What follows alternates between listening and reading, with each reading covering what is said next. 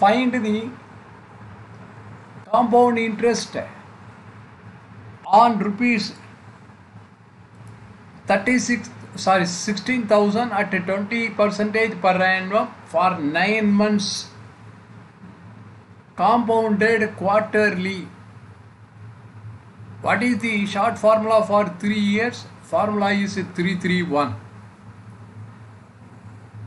Compounded quarterly, that means what you have to do? You just divide 20 by 4 quarters, that is 5%.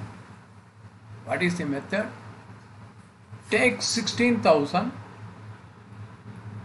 you multiply by, this is 5%, okay, into 5 by 100. How much?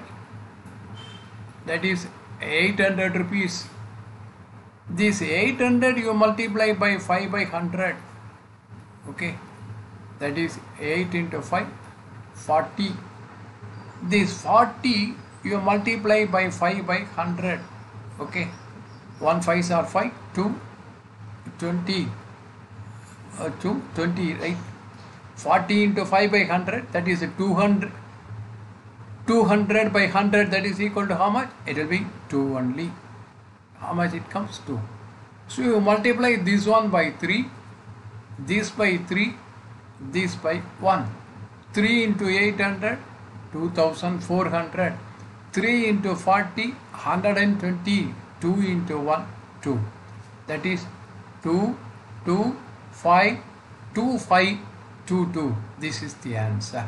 Okay.